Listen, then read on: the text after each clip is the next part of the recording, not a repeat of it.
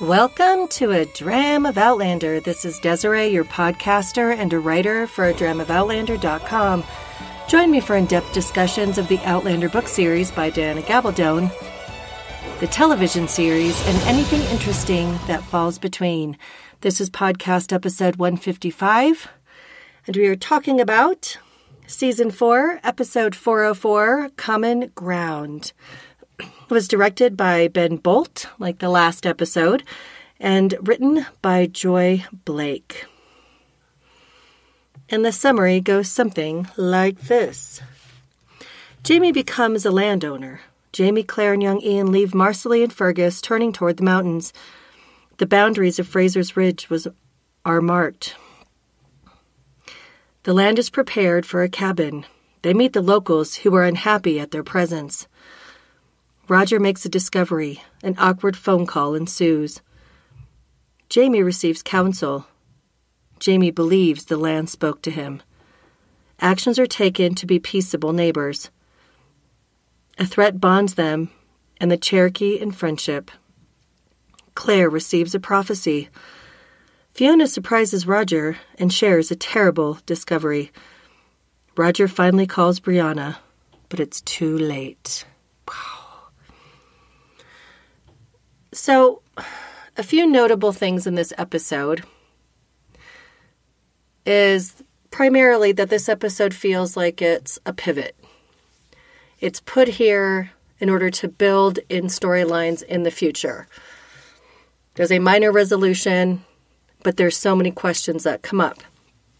So, one of the things that we see that I thought was heartfelt and interesting was the fact that Marsali is really missing her mother in this pregnancy, and she and Fergus are staying in town during the pregnancy so they can earn money, but Jamie has put Fergus in charge of locating Highlanders, first off, that they know from Scotland and that maybe were transported from Ardsmuir. So can you say he might be found in Murtaugh?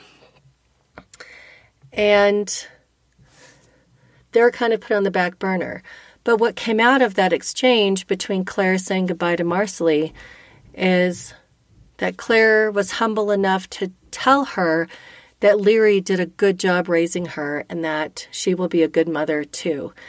I've said that throughout the years, that for all the things that Leary lacks and she is terrible for, she did things for her children. She was a good mother. She wanted the best for her daughters, and she wanted that stability. Even if in her personal life, she wasn't so fabulous and was kind of a mess. Her focus on her daughters was in the right place. And I really like that they had Claire soft enough and relatable enough to give Marsali that little nugget and that little piece of kindness for her to hold on to, because her mother is in Scotland and there's no way to see her. It was also interesting that Marsali made the distinction between Claire being there at the delivery if needed versus being there to help Marsali raise the child. And I'm not quite sure where that's going in context of these characters, but I found it fascinating nonetheless.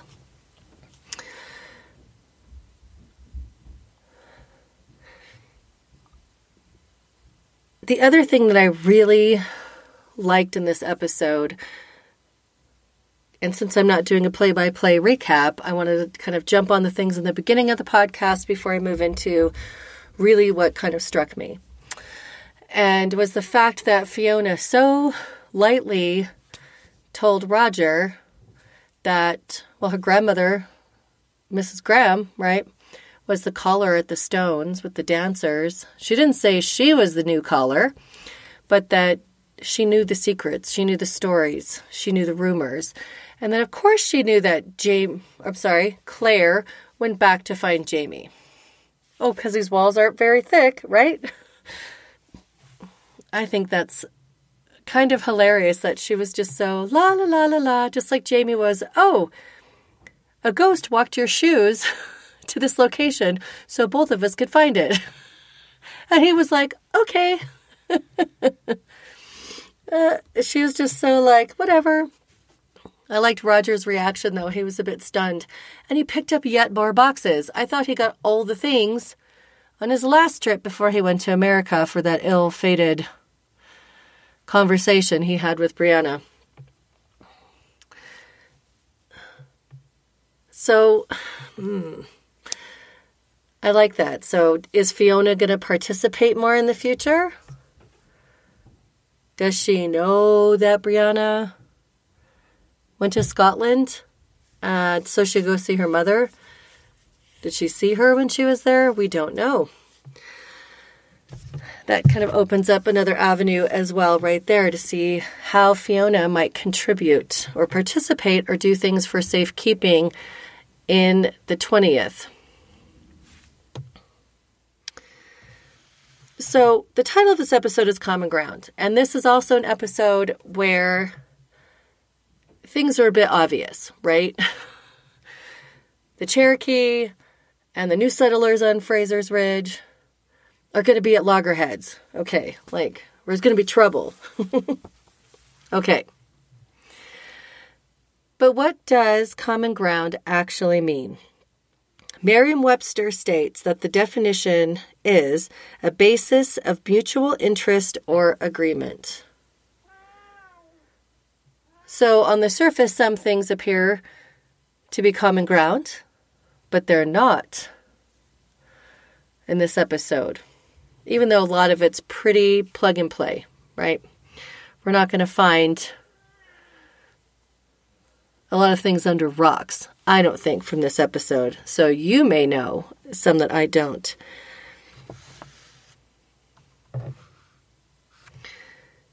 Oh, and I wanted to backtrack real quick back to Marsali and Claire, is the fact that after Marsali and Claire said goodbye, Claire told Jamie that she was worried about leaving Brianna. She's going to miss everything. And she remembered how much she missed her own mother when she was ready to have Brianna. And Jamie's response was a little weird, where he was like, oh, when I was without you, Sassenach, I don't know if he said Sassenach, I can't remember, I would just picture your face. So Brianna has photographs or paintings, whatever, but that's not the same. I don't even know what his lines meant. Like, I kind of tuned him out because he was trying to make Claire feel better. But what he said to me was kind of weird. It didn't make sense. And as somebody who lost my own mother when I was 10 years old and didn't have her through all the major teenage stuff and getting married and understanding all the things that come with becoming a young woman and having to really figure that stuff out for myself. I had a stepmother, but unfortunately, not only was she very uneducated, we did not have a harmonious relationship. She really resented the fact that she was my stepmother.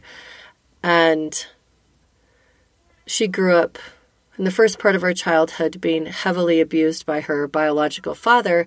And even though her mother had remarried somebody who was very kind and was a loving dad to her, she had some deficits. And I totally understand that. It's not a blame game. It just wasn't the relationship where she could step into that maternal role in a comfortable or healthy way for either one of us. It wasn't. It never, ever ended up being that way, being healthy and good for us. So Claire having that moment of really worrying about Brianna's future, and oh my goodness, my cat is climbing the box, and that's what you're hearing. So the tenderness that Claire exhibits to Marsali, and then her response to her heart for Brianna is really lovely. And we're actually getting to see the layers of how Claire is as a mother, and she's not distant, and she wants to be connected. So I really appreciate the writers adding that in. And we're getting to see her soften in this season, where she doesn't have to be so hard and be so on task. Like we saw her vulnerabilities in season 1, and then in season 2, I think their characterization of both of them was just chaotic. And she had to be like kind of shrew bitch take charge in season 2 because Jamie was so unwell. And in season 3, she had to have that hard veneer because of the roles that she and Frank had chosen and how they had decided to be in the face of raising Brianna, but not really being in love with each other. Though I concede Frank was probably still in love with her, even though she wasn't with him and she couldn't let go of Jamie and receive Frank for who he was and what their marriage was in the same way again. So Claire really had to have that veneer around her. And she wasn't able to be soft and squishy very well. She wasn't able to have an air of vulnerability about her. And this season, there has been a distinct air of vulnerability, and she can allow that to be shown, and she can experience it because of her relationship with Jamie. Just like he can have vulnerabilities around her, she doesn't have to be perfect. And she can kind of make stupid decisions, like running after Clarence the mule, right? She can do it because Jamie's around. So he's her safety net and she's his safety net. But now they can really blossom. And I believe in a good marriage and good relationships, even if they're friendships, we become the best versions of ourselves in these relationships. And in healthy marriages, it doesn't matter what your passion level is. It doesn't matter all of that stuff. Marriages come in all different shapes and sizes. But if they're healthy marriages, I believe you should become the best version of yourself. And that the relationships will really support that and sow that within you and your partner, or you and your friend, or you and your family member. That's what we're supposed to do. And I think that Claire's vulnerability and her tenderness and seeing her fears and her worries and her concerns and her frankly not knowing what to do is really good for her and good for us. It gives Jamie the opportunity to really rise up and care for someone who's cared for herself for the most part. It's difficult caring for somebody who is so autonomous in nature. It's difficult to really meet the needs of someone who has that tough exterior, the walls that are up. And you think by looking at them, they're fine. They're not fine. They carry deep burdens, but there's nobody else who's equal in their strength or their courage or whatever you want to call it to help carry that, and who would be willing to take those bricks out of their hands. And Claire and Jamie do that for each other. They unburden each other and they help equalize the load. And that's really, I think, why we love the love that they have. And because there's an aspect of it that is critical. They're not in it for themselves. They're in it for each other. And for the two of them together to succeed, even though it's not hard. So I love that very much about this episode, is that it just continues to show that. And in Jamie, except for I don't understand what he said to her, you can email me at a contact@adramaofoutlander.com, or you can leave a voicemail at 719-425-9444. If you can explain that scene to me, his part. But overall in this episode, we're really getting to see him have his own agency. I know that's a buzzword, but really come back into himself. And he's able to step into the roles that he finds most important. He's lived as an outlaw and he could just do it for himself. But there's Marsali and Fergus and their baby, and there's Claire, and there's young Ian, and there's Lallybroch, and there's Leary and Leary's other daughter. I mean, there's an expanse of people, as well as the men and women who are going to come and live on the ridge. So he's finding his purpose again. He's finding his calling. He's able to rise up and be protective and provide security and provide a future.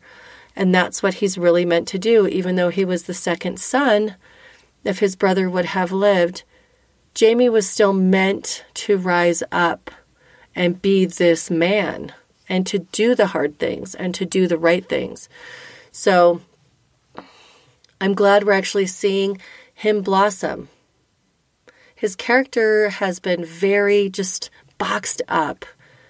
And we saw flashes of this man in season 1. And then season 2, his mental health was never rectified. Like, it was never taken care of. The avenue for healing didn't really exist. That upset me a lot, because vengeance does not heal your spirit or your soul. And in last season, he was just floundering and he didn't really have a full voice. And Claire came at a time that created chaos. And he had all these issues with his sister and Ian, and then having to travel across the sea and all the complexities that went with that. He was chasing something and he was taking care of a problem he helped create, but he still wasn't able to be himself. He was still an outlaw. He was trying to get to know Claire again, and they go under this excessive duress immediately. And so he was kind of treading water, I guess is the term I'd like to use, where he was just trying to keep up and trying to make things right, and his whole world fell apart. His print shop burnt down. He angered his family. He lost his nephew. He had to divorce or get annulled a marriage, right? So there was all of those things where he was still only half himself.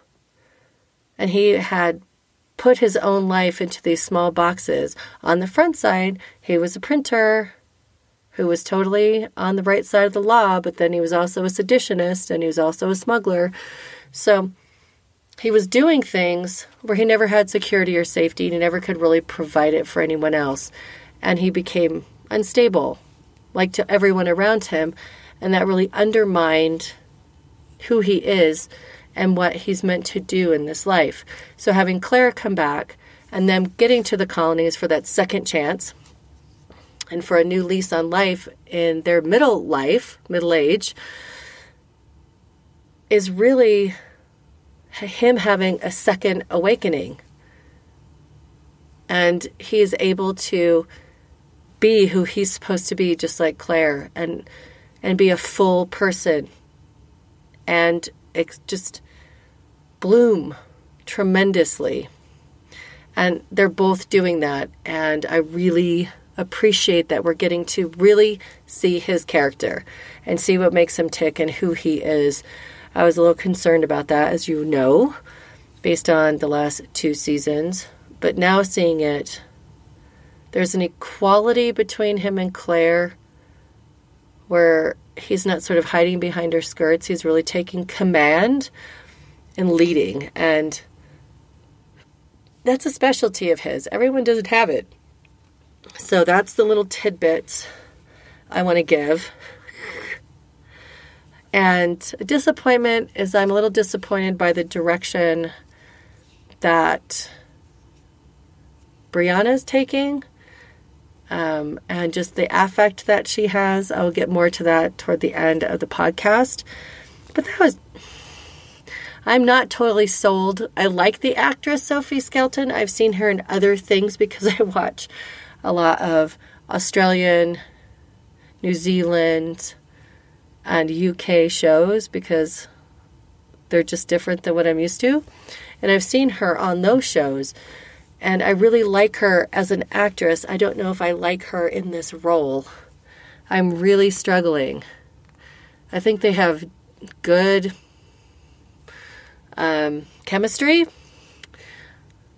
but I'm not sure. Her affect can be so flat that I don't know if it's the director, if it's her choice of what she's doing, if it's to create awkwardness. I don't know what the point is behind what she's displaying on screen or not. Or if it's her being a control freak and just trying to control her emotions because of all the trauma and stuff. I don't know. It's frustrating to me, though, because I think her presence is not big. She doesn't look like a Highlander. Her stature is small. So she just doesn't fill the screen like you expect Sam to. Or like Kat does. And even Roger can fill the screen. So I don't know. I don't see the more of her, and it could just be her character development and what they're doing with it. We'll find out. Okay. So the most obvious common ground scenario is the Indian tribes and the Highlanders. Okay. It was brought up in prior episodes this season, and we know that the prejudice exists about the Cherokee and other tribes by the non-native colonialist peoples. And on our trip to Scotland, one of the things that really unnerved me when we were there was that when we go to the military museums, the Scots were really used as bait. They're considered secondary, the way that they're talked about in the films that they have or recordings. They're really treated like savages. They're called savages, and that was a ploy after the defeat at Culloden of the Highlanders, who were Catholics. Now, most people in Scotland who have a church affiliation are Presbyterian, the Free Church of Scotland, and outside of Scotland in England, it's Anglican, the Church of England. So most were not Catholic, but there was Catholic influence, and obviously we ended up with Culloden and following Bonnie Prince. But the way that people would talk about it, and historically, I was shocked. I just sat there and I'm like, are they really speaking this way about the Scots? I mean, very much treated like second-class citizens, all Scots, not just the Highlanders. But it came from the smear campaign of after Culloden and the cleansing of the Highlands and the smashing of the culture and no weapons, no tartan. There could be no more clan chiefs. None of that, right? Decimated the whole culture. Was that this thing of they're unintelligent, they're savage, their accent is horrid and impossible to understand. So there was this whole social movement against the Scots that hadn't existed really before that I can find. I could be totally wrong about that. And they're the most apologetic people. And it really makes me sad because we'd have conversations, and the older the Scot, the more apologetic and what's the word I'm looking for? The people definitely have spirit, but it's just different. There's something. It's like there's some kind of, it almost feels like an oppression. Could that be the weather oppressing them? I don't know. Sure. That's pretty gray. Dreek, as they call it. But it seems like something more. And there's less of that attitude in southern Scotland than there is as you head north toward the Highlands and in the Highlands. So it's fascinating to me, and it makes me wonder just how much has been enculturation of them being told they're less than everyone else in the UK. And the demonstration about how less they are. And being called savages and unintelligible. And that their native language of Gaelic is horrible. So, I'm not sure. But there are some similarities there. And The Indian tribes are called savages and compared to the Highland Scots by the governor himself after Jamie signs the land agreement. So it's being set up in the episodes we've seen that they should have common ground. They should be able to be allies or at least understand each other better, right? But there's that just by the governor, that racism. Hey, colonialism. Gah. The opening scene of the episode also provides a comparison as it shows the Cherokee chief dressing. I'm pretty sure it's the chief, but I could be wrong. It harkens back to the opening scene, and I can't remember which episode. I haven't had a chance to look it up yet. That shows Jamie putting on the Highland gear, like dressing with a ritualistic way. And it's funny because my husband happens to be of massive Viking descent. He's like super Swedish, and he's Scottish from 2 lines. And the way my husband gets ready in the morning, now mind you, he works for a semiconductor company and he's an engineering technician now. But he gets dressed in the same ritualistic manner. Do you do that? I do when I'm getting ready to go for a birth. The clothes I put on, exactly the order I put things on, what I need in my pockets. I have a watch on. And, so I love that. Again, there's that tradition that's hearkened back to as well. But it's that kind of ritualistic manner of familiarity that we do things, but it's also for a purpose. And so we had that in the show. And there are also similarities in the ways of life, the clan culture, the ceremonial aspect, the spiritual aspect, that there's a kind of a rule for everything. There's a way to do everything. It all has a purpose that exists between. And there's also a similarity in the difficulties with their way of life being compromised by encroachment, war, and politics. Because you don't speak this way or dress this way, you must be less than and a savage. It's exactly what the Scots were told, the Highland Scots, and that's exactly what all the different tribal peoples of what's now the United States of America have been told. And it got worse and worse and worse for them. And it's the outcome of that, as I've talked to you about when we did the books, is still shattering. And it is something that is just now being legitimately and honestly spoken of, though there's still much missing from our textbooks that doesn't whitewash everything. So this, of course, is a highly simplistic comparison, and I urge you to do your research on the history of the Cherokee and other tribes, and really doing your own comparison of what the culture and life was like. It's so rich and beautiful. And at the end of the written post that goes with the podcast, I did put in several different links, and some were on the Cherokee Nation, just to give you a foundation of what still exists today. It's fascinating to me, and I'm really glad that those structures are in place because they were very much decimated, and it continued well into the 20th century.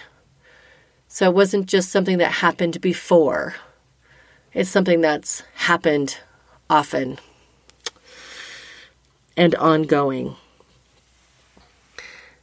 And so that comparison brings me to a side note. And Jamie wanting this land for his and his family's greater purpose and reclamation of all that was lost, believing the land spoke to him, coupled with his desire to be a good and peaceable neighbor, creates conflict in me. The land is available because of deals the colonialists have made with the Cherokee. Jamie is now the governor's man and, by extension, the crown's man. He is the face of colonialism, the face of Western Europe's expansionism. Can one be a kinder, gentler colonialist? or rather take advantage of a colonialist offering and not be an oppressor? I know, some pretty deep questions. I know this is a modernist view, and who wouldn't jump at the chance to finally have something of value and worth? Who wouldn't seek the avenue of legacy? Jamie Fraser is a good man who wants to do what is right and just. He strives to have a solid moral compass. Jamie Fraser is also a man who prizes his family's safety, security, and prosperity above all else, including his own. He's had so little ability in his life to take care of those in his charge without usurping the law or being an unstable caretaker. I know that's a lot in that paragraph, but I sat here and thought, he feels called to this land, the mountains, though very different than the Scottish Highlands where there's not a lot of trees, and it's definitely not warm like that. It still calls to the Highland spirit. And I did put a link in from North Carolinapedia that talks about the Highland Scots. And as I've said before, there was a huge influx of Scots into that Cape Fear region. And they continued to. I mean, there's been some mass immigrations from Scotland into that very place. And there are a lot of surnames that are Scottish still today in North Carolina. So that's, to me, again, it gives me conflict in the sense of, do ends justify the means? Do you take a gift knowing that you will likely have to do things that you go against? Do you take a gift for the long game and you just hope that you can spin it into something positive and that it's worth the penalty? So sure, they're on the correct side of the boundary line because that had been negotiated with the tribes far earlier than them arriving, but is it still okay? Is it still okay that they're getting 10,000 acres of this land? I mean, in the beginning of the episode, the Cherokees certainly didn't think so, right? They were like, I know the boundary line's over there, but we don't care. All they knew is strangers, Western Europeans were encroaching on their boundary line and into the lands that they have freely traveled, always.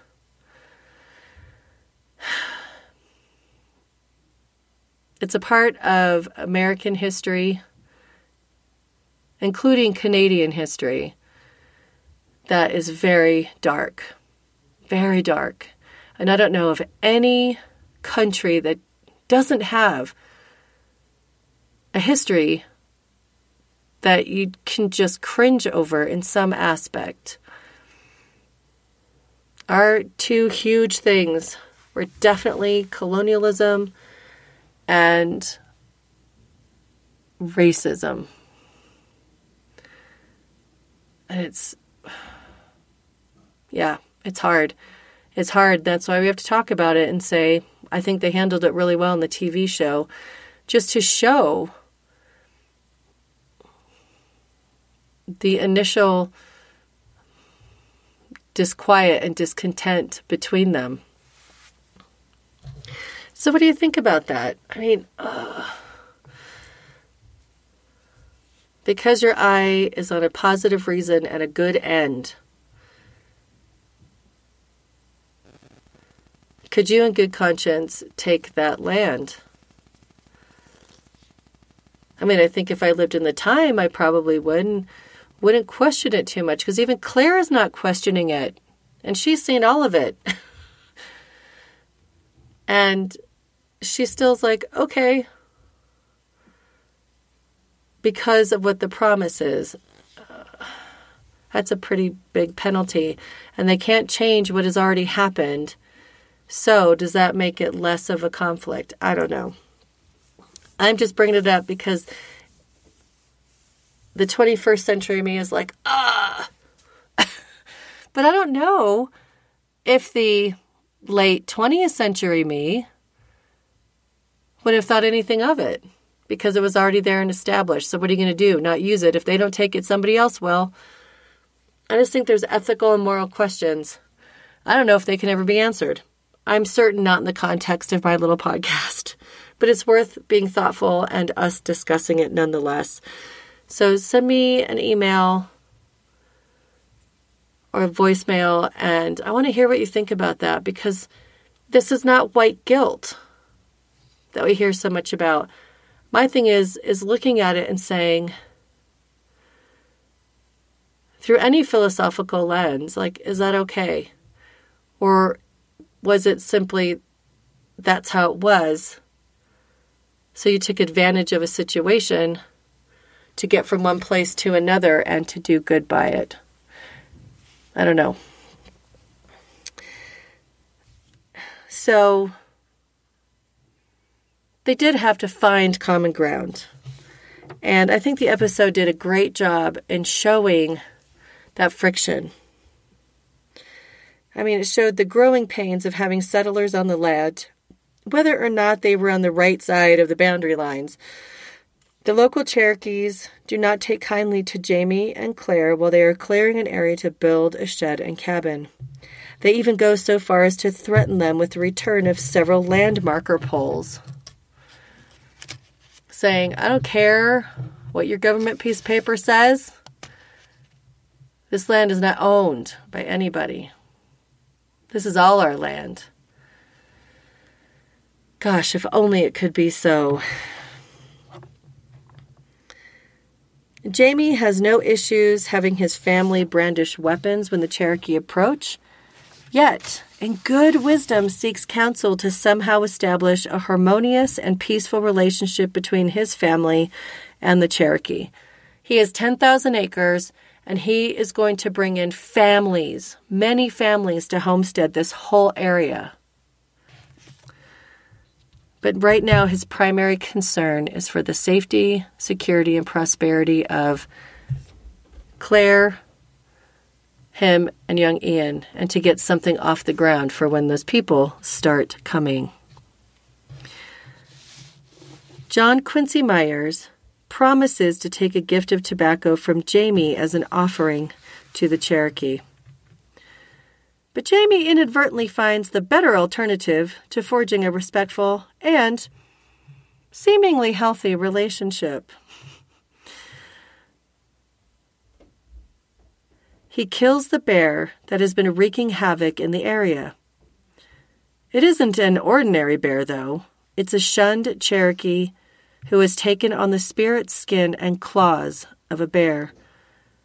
To the Cherokee, he is dead, so they have no means to kill him. To kill what they call the Fiona. So he's basically like a spirit monster bear. Human.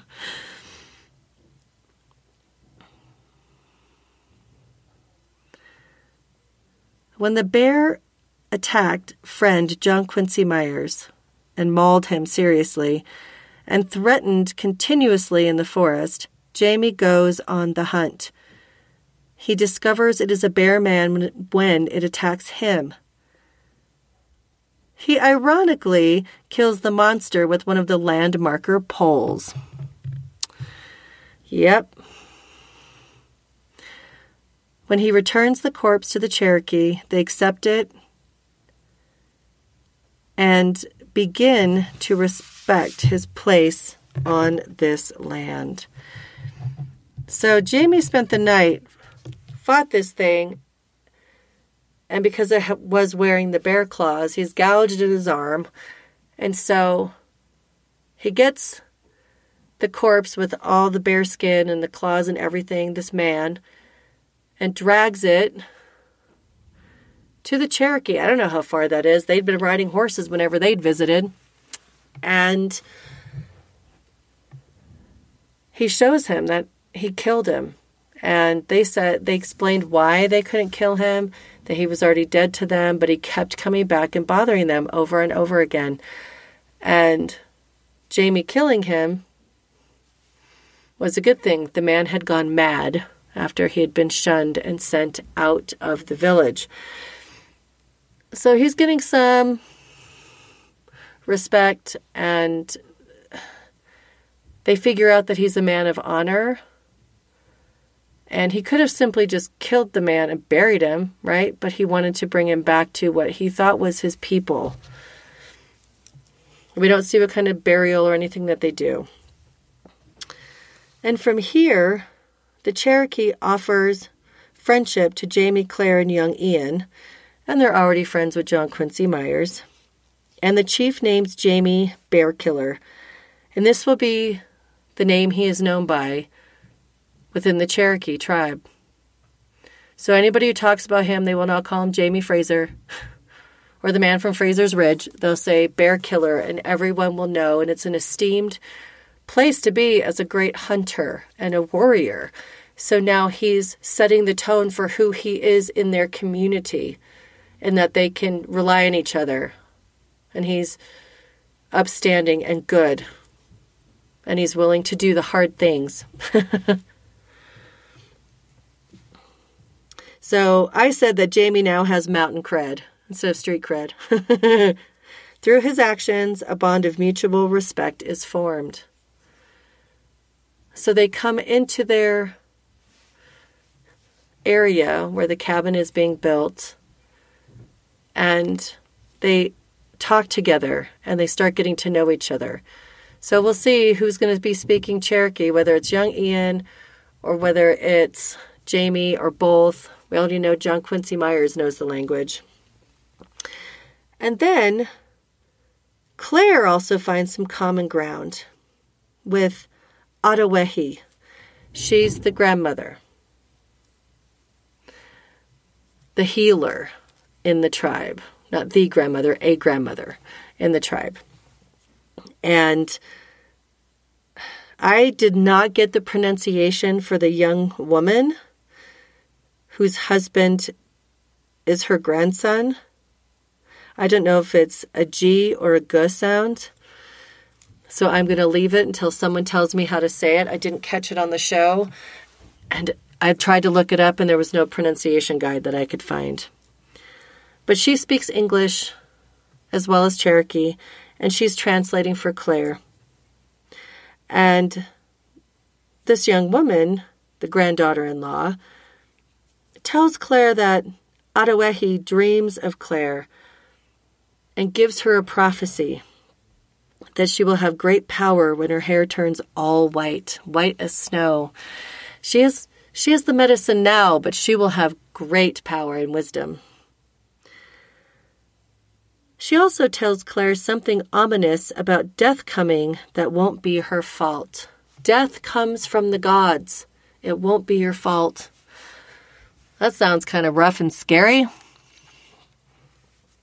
We'll see what that means. But Claire kind of just looks at her like, okay, I don't understand. But then she invites them to sit with her. And Claire is going to be able to communicate with Ottawehi, who for book readers, that's Niaweni, in the Tuscarora. But we're using Cherokee in the show. And she's going to learn all the local herbs, plants, everything that she can use for healing, things that she could never know on her own. So they're going to share, and this is the beginning of a really beautiful and deep relationship that they have. So I suspect that Claire will become a very strong herbalist from this, and it will increase her healing ability in the 18th century. Common ground is also secured between Jamie and Claire. Again, they're finally being able to, even though it's hard work, settle into life together and grow together and kind of find their balance. I mean, Jamie maps out their new cabin that includes a clinic room and storage space for Claire to see patients. He's considering both their needs in the design. This is the Jamie we expect and adore. And on the flip side, Claire has been practicing target shooting, so she'll be able to take care of their homestead in the event that no one else is around, in case there's a real bear or other types of threats. So Claire is making decisions that are going to benefit the whole of them and not just her. So that was also something I really liked. It just was building their foundation as they build their cabin. So where does common ground lack in this episode? The painful awkwardness between Roger and Brianna when he calls to tell her the discovery about her mother and Jamie. She's cool and distant to Roger, while seeming to be less than enthused at the news. You'd think she'd be more excited and express deep gratitude for him continuing to research into the past on her behalf. What's a guy have to do to get a rise from her? After Roger finds out, Fiona knows about Claire being a traveler and sharing devastating news from an article she found in her grandmother's belongings. They also disagree on whether Roger should tell Brianna about the obituary with the blurred date. He and Fiona argue a little bit about it. And he's known Fiona for a long time because she's Mrs. Graham's granddaughter. Mrs. Graham was the housekeeper for Reverend Wakefield. She did everything for him. And Fiona stepped into that position when her grandmother died. So they have a history. And they argued. And Roger was sure that he couldn't say anything to her and devastate her more. However, it doesn't end there. Roger decides to phone Brianna at some point after, we don't know how long, but is told she left for Scotland a couple of weeks ago to visit her mother. Whoa, this takes Roger completely off guard. She never told him or contacted him. The divide between them grows. Was he calling her to tell her about the obituary? How much time had passed since Fiona shared it with him? Why was Brianna traveling into the past without telling Roger?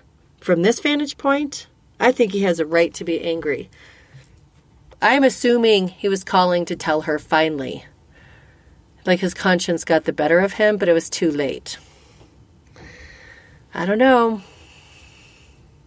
It's going to be interesting to see how this unfolds.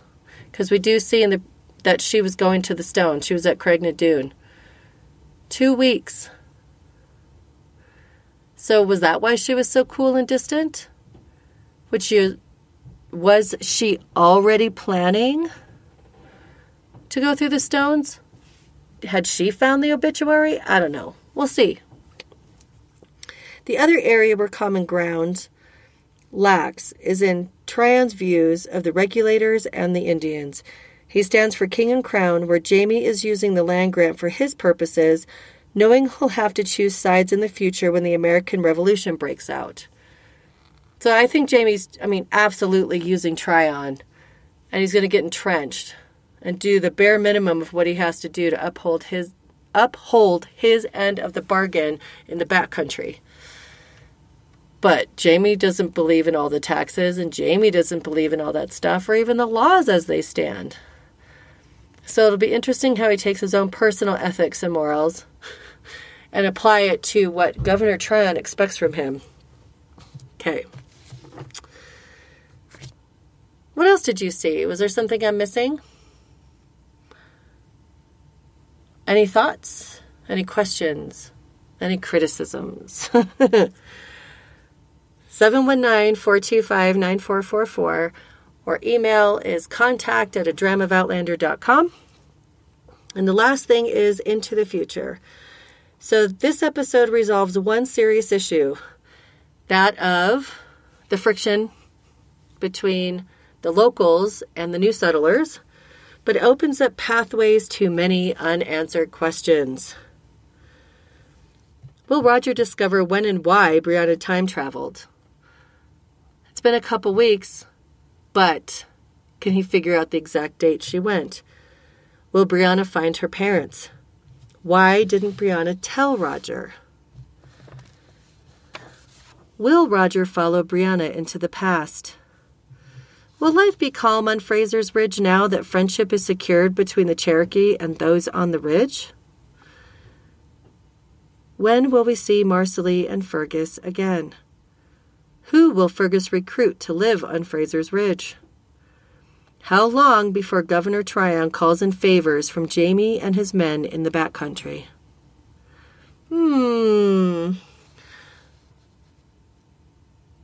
So I really liked this episode.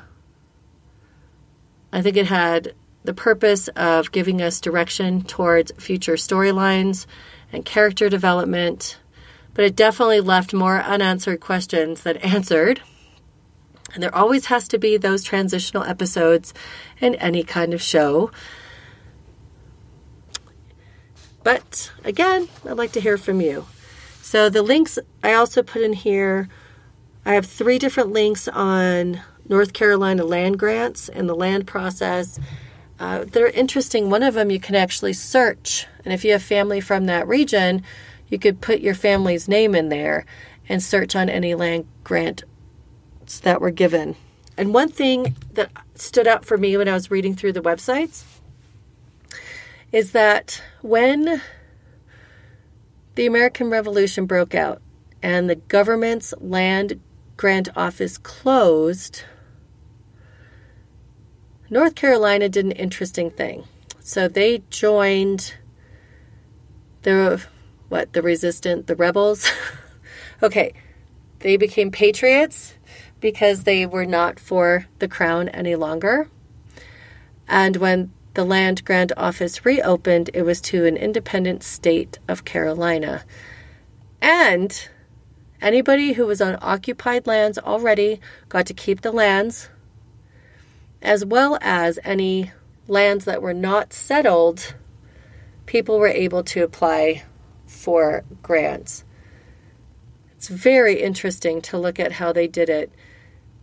They could have kicked people off of the lands, and one of the linchpins to them choosing to do what they did as a colony was because the crown wanted to take back everything that had ever been granted, and everything was supposed to revert to the crown. Nope. That's a big nope from us. People had been settling those lands for 100 years, 150 years, and they weren't going back. So it's some fascinating reading. I know that my friend Gina has a huge family history in that area, and there's actually land ownership still in her family in the mountains. I want to go visit her family's acreage and to see it. But she could tell stories, and people in her family were part of so many interesting things. I want to have her on the podcast so she can explain all the awesome things that people in her family, people she knows, have participated in the state of North Carolina, and before it was a state. So, where can you find a Dram of Outlander? Go on Facebook, and you can follow the page, or you can join the group. The group you have is closed, so you have to answer 3 questions, and then you join. We have lots of interesting conversations, and people are great in there. So come on over and join us. On Twitter and Instagram, it's Dram of Outlander. Of course, the website is adramofoutlander.com. And check it out because Jan posts about a piece a week. And she's a really excellent writer. Thank you, Jan. She's really creating some good content surrounding the show. And it's different than what you're going to see elsewhere. I love how her brain works. How can you help the show? Well, you can support the show by, number 1, participating in social media, joining the Facebook group and page, coming and talking with other Outlander fans. The next way you support the show is to share the podcast. Share it with other people. Bring other people to it. And go into whichever place that you stream from. If it happens to be Apple Podcasts, go in through iTunes and leave a review. Spotify, Google Play, go in and leave a review for me. And for every, the 5-star, the highest rating, it helps people find me, which I appreciate. We had a ridiculous amount of downloads for the episodes for this season so far. I'm like, wow, it's really fun. I can't imagine so many people listening to me, my opinions, and my voice for that much. And thank you for sticking with me through this aftermath of that cold where I lost my voice again, second one this year. And the final way you can support the podcast is financially. Every dollar counts. You can go to patreon.com/a-dram-of-Outlander, or you can send a one-time offering. If you drop me an email or a phone call, I can let you know how that is. I pay for everything out of pocket. If you'd like to sponsor the show, let me know. If you create any sort of Outlander-inspired products or anything related, I'd love to hear from you. Or you can request a media kit from me, and I will send it to you so you can see what the kind of numbers are, etc. And that's it for this show. I'm super excited to see what the rest of the season has to offer. It's kind of had some bumpy moments, and it's been awesome and been funky, and we're getting there. I think this season is hitting its stride earlier, and Patricia posted in the Facebook group all the titles for the upcoming episodes, and some of them I cannot figure out. I will post it on Instagram and see if we can come up with who, what, why, where, when. Because I'm like, I have no idea, because some of the stuff has already been out of time sync to the book material. So we kind of have a little bit of ability to see in the future if you're a book reader, but you have no idea what the writer's room is going to do. Like Ottertooth, the ghost, that was not supposed to happen for a long time. So now we're like, I don't know. So it's like having the ability to read the future, but being totally wrong half the time. And we can't trust our sight. That's pretty awesome. Okay. So thank you so much for listening, and thank you for supporting the show, and thank you for downloading every week. And until next time, Slán je va.